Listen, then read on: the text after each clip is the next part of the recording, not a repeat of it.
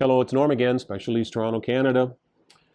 What I'm holding in my hand is something that's a little unusual, but par for the course for us. It's got a hardcover, could be any thickness.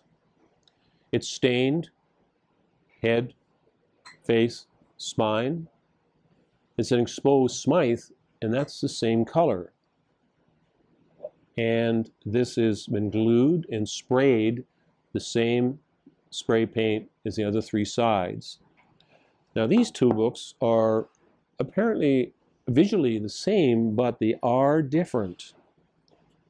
Stained head, stained face, stained in the spine, on the foot rather, but the spine is the same color, but it's not stained. The spine is the same color paper, which is simply wrapped. Here's another one to illustrate the same thing. Stained in the head, face, spine. Same color on the spine, but it's paper. So if somebody said to me, Norm, I'm going to ship you 1,000 books, and I want you to do them like this, I would say the price is going to be X.